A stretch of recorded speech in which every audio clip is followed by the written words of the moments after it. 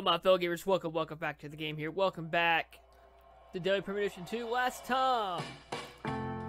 Well, we got a backstory of Lakar, and I did play a little, not really a little bit, but this has been a combination of two things. So, what's going on? Who's at our door? Knock, knock, knocking on York's door. Well, wait. Hey there, Chef. What's cooking? Chef? What are you talking about, sir? I'm the concierge, David. Wait. What? I just heard from our chef that you wish to learn the meaning behind our town's name. Yes, I've gathered that Lucare is French, but does it have any special meaning? Why, yes, sir. Of course it does. A very clear, logical meaning. All names have meanings. Would you like to know what this one means? Yes, I would. Jolly good, sir. Then allow me to explain. Lucare means square in French. Ah. And? That's it. That's it? Yes, that's it, sir. Do take a gander at the town map in the lobby if it fancies you. It's beautiful, valuable, and old. And it's I'm square. sure you'll understand once you see it. Now, please excuse me, sir. If you ever need anything, please don't hesitate to ask.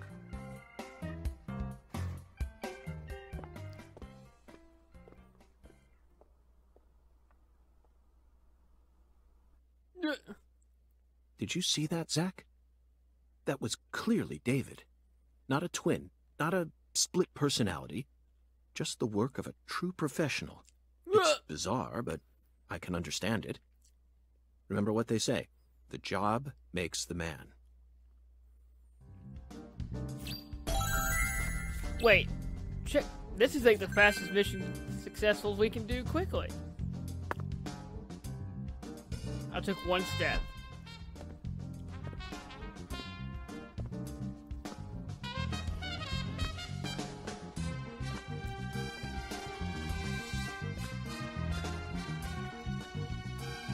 Do you feel that, Zach? Dozens of paintings no one will ever see. The faint scent of tobacco baked into these walls for over a century. Now that's what I call a hotel. Wait. Zach, can you see him? His fashion sense is beyond me, but he appears to be a gentleman. Perhaps we should talk to him. It's a painting that's moving. Huh.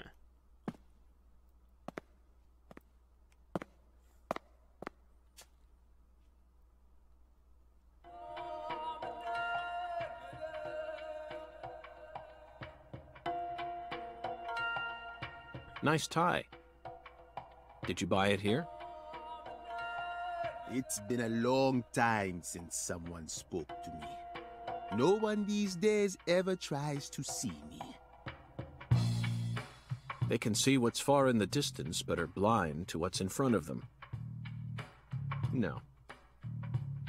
Maybe they're only pretending not to see.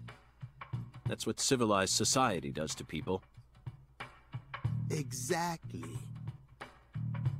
Ever since mankind got their hands on civilization, they zoomed away at a frightening speed. Zoomed away from what? Uh-oh. Don't be a fool. You know the answer. As for me, just call me Hungan. Hungan. The title given to a leader in a certain religion. Is that what you are?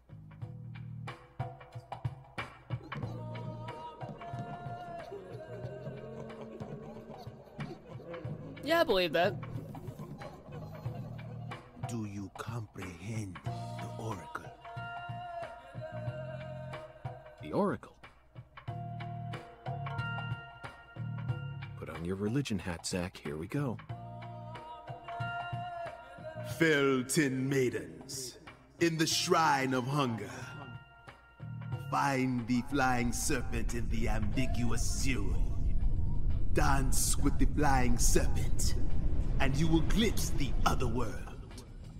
10 maidens and an ambiguous zero. Got it. But what do you mean by other world? Follow the oracle.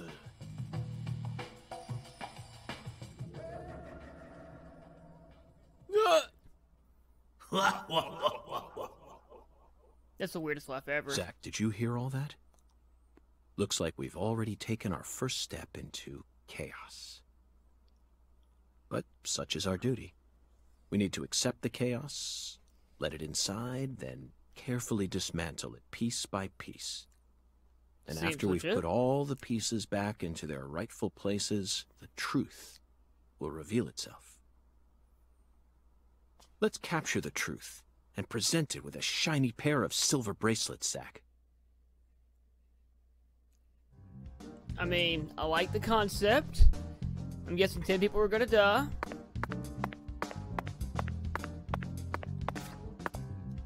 Oh yeah, you still need to do the map. So far, we have probably played 2 minutes of game, hour and 15 of cutscenes.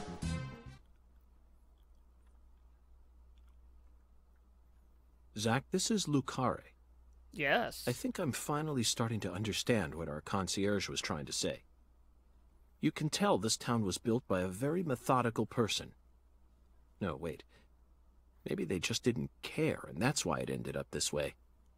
It's just another symbol of mankind's obsession with molding nature to fit our own rules.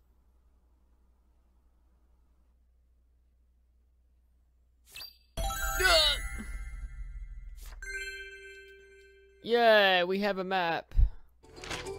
Zach, what did you think of Hungan's oracle? I don't like it. Despite all the dramatic build-up, it's little more than a childish riddle. Heartwarming, really. Exactly the kind of feeling one gets from the good old-fashioned countryside. No? Wait. Now let's start by tracking down those 10 maidens. The oracle gave us a place and an act. We need to go to the Shrine of Hunger and fell 10 maidens. Now where in this town can one satiate their hunger? Well, The hotel and... where? Alexis's Diner and Lane. pins and food. This is it, Zach. There are even pins and a bowling ball on the sign. I bet we'll be able to eat some Cajun cuisine and bowl there. Maybe even both at the same time. Nice job, Zach. I knew you'd be able to find it. I mean, I'm pretty great, you know. Now for the other oracle. There's no flying serpent on this map. Could it be a contrail or perhaps a dragon? I'm sure we'll find out later. First, let's just figure out where we need to go. Do you know what the ambiguous zero represents? Zero is usually treated as a base number, but under what conditions would a base number be ambiguous? The answer is temperature, Zach. Yes. Wait, The how did Crimson Food Delivery Service's cold storage warehouse. That's got to be it. What? Even with this blazing sun in the sky, they can easily keep the temperature below freezing. Be honest now, Zach. You knew the answer from the very start, didn't you? No, I was thinking graveyard.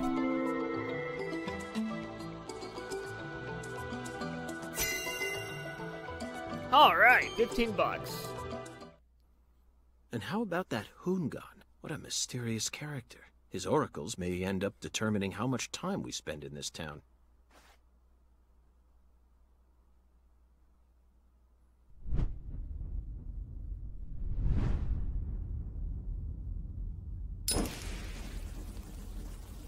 Sorry, boss, but this is a smoke-free hotel. If you're dying to smoke, head out the entrance and you'll find a smoking area in the rear parking lot. Don't tell me. You're the At bellboy. your service, boss. Are you good friends with the concierge and the chef? We work at the same place, yeah. But, I can't really say whether we're good friends with each other. We're all professionals, though. Nothing more, nothing less. I believe we've struck gold here, Zach. It just screams Deep South. Actually, no, it doesn't. This is all his charm. So, if I want to smoke, I should go out the entrance and around to the rear parking lot? Bada bing, bada boom. Okay. I'll play by your rules.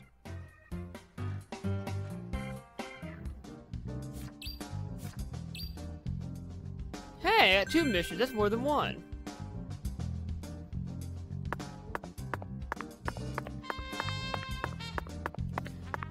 So we have 2 options. So we actually game just crashed.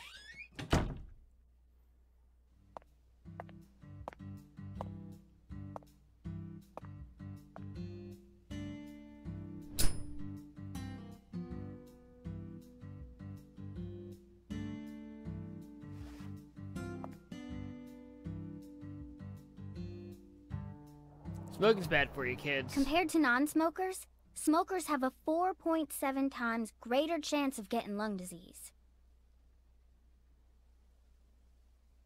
You know that means it's more likely than getting asbestos poisoning? The risk of death from lung cancer is actually much lower than what you think it is. In fact, it's tiny when compared to heart disease, strokes, and pneumonia. We're always surrounded by easy ways to die, you know. Some people even get randomly struck by lightning and die right there on the spot. Then I reckon you also know that secondhand smokers have 1.3 times greater the risk compared to smokers? Of course. So you won't mind paying the damages when I die of lung disease? How about writing that in a contract for me? You got a pen, right?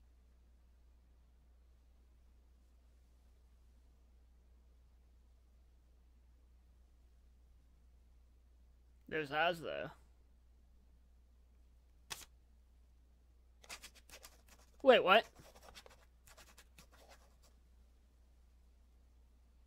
I promise to protect you from all the evil in our world. Oh, that's stupid. By the way, what's your name? FBI Special Agent Francis York Morgan. Please, just call me York. That's what everyone calls me. Is something wrong with you? Adults ain't supposed to act like that. I only asked for your name so I can write it on the contract. You should have been able to figure that out if you're a real FBI agent like you said. Come on, sign here. Right here on the paper. Just as I thought, Zach. This contract paper, it's a Sang Rouge wrapper. Sang Rouge is here, too. This must mean that Sang Rouge is connected to the Lise Clarkson murder case somehow.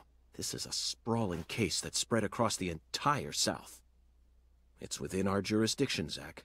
We'll need to steal the right to investigate from the local authorities at once. By the way, miss, what's your name? Patricia Woods. But I gotta write my name myself, or else it won't be a real signature.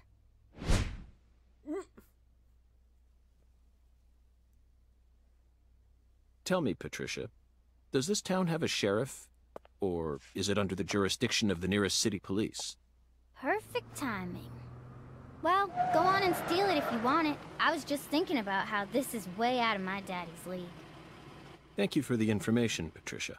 Okay, Zach, it's time to get to work. How should we seize control from the sheriff this time? Very carefully. Oh. We can actually play.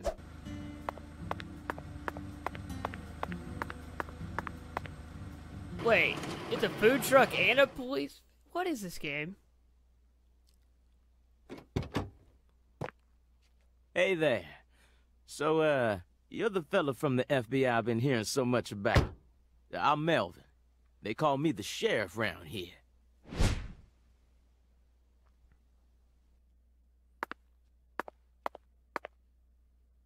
FBI Special Agent Francis York Morgan? But call me York if you can. That's what everyone calls me. Huh? Well, all right. Mr. York. How's that sound? Fine by me. I'm sure you figured this out, but our town's a small one. Yeah, folks are already busy spreading gossip about how some FBI agents come to town. Now, I reckon you came from the city. What was it? D.C., L.A., or New York? Anywho, in the city, it's normal not to know who your neighbor is. Fella who moves in next to you could cook up a dozen folks in his backyard and no one would bat an eye. That's the city for you.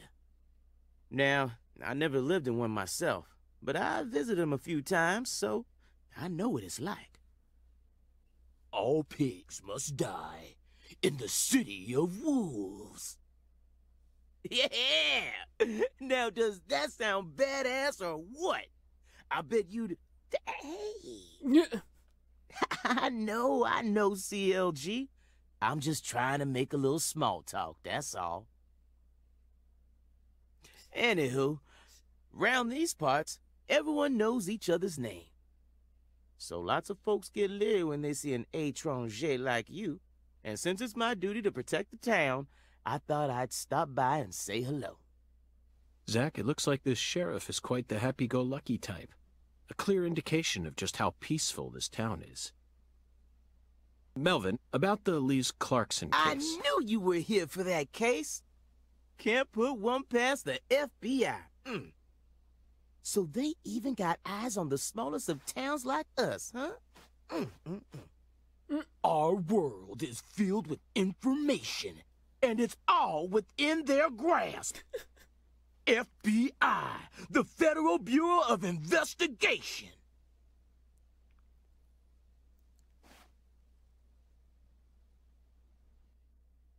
The Lise Clarkson case is connected to a top-secret case that we've... I know.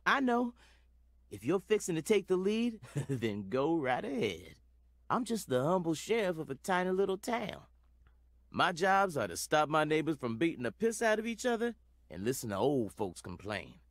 Honestly, this whole murder case has been weighing me down. So I'm gonna give you my full cooperation, Mr. Special Agent, sir. Well, Zach, that was anticlimactic.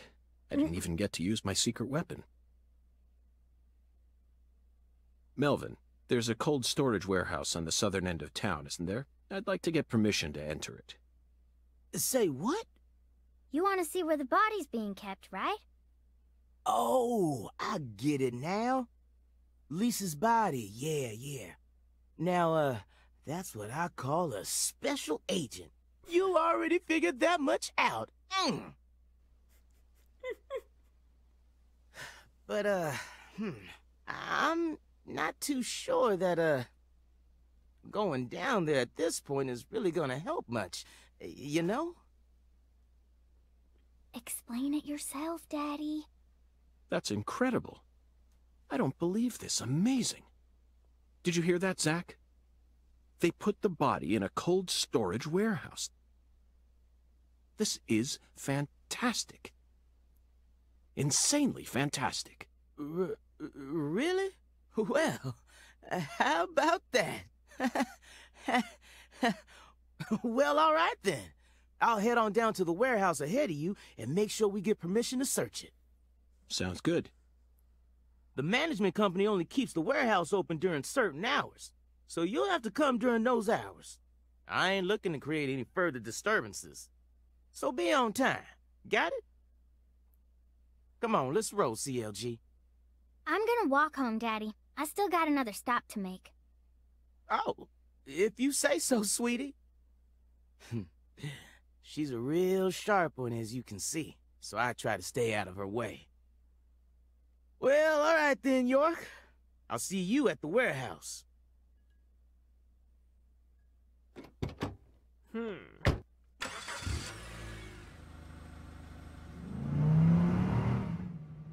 Brr. Skateboard. Okay, so my first thought is...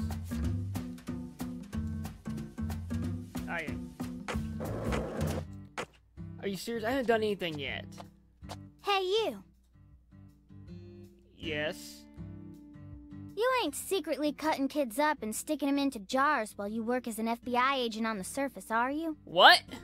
Or using your FBI connections to sell kids to child trafficking organizations? What? I've arrested people who've done both, but I've never engaged in either of those activities myself. Of course, I have imagined doing such things in order to learn more about the psychology of the criminals I deal with. You're not supposed to admit that. It was just a joke. Why are you getting all serious? And don't tell me what you imagine, or else I'll get scared of you for real. Hey, can I come with you? You signed a contract with me, remember? And besides, I'm kind of worried about my daddy. Do whatever you like. This is America, land of the free. America! But I have one condition. What condition? Don't ask me about Zach. It's a private matter. Zach, it feels like she's carrying something with her. Kind of reminds me of you back when we first met. I can't leave her alone like this. You feel the same way, don't you? Not really.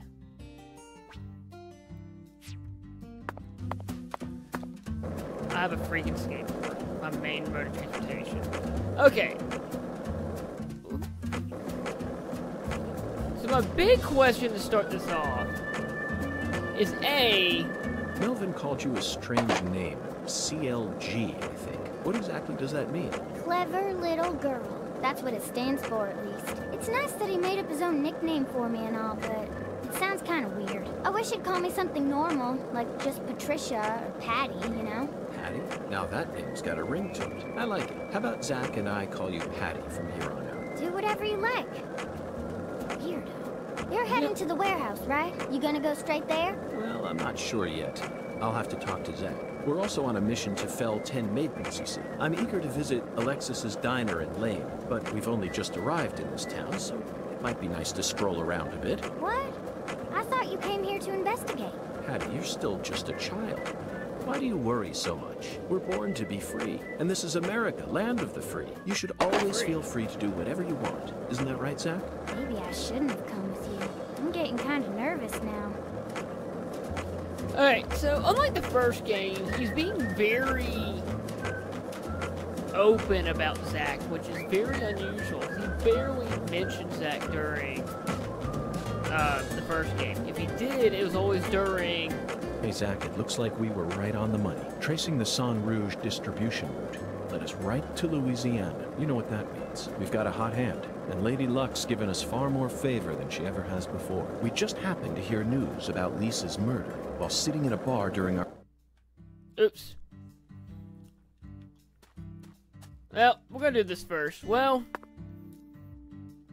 after all the talking, we still have to end it here. So next time on Premonition 2, we'll tackle on the Below Zero mission. I'll see you then.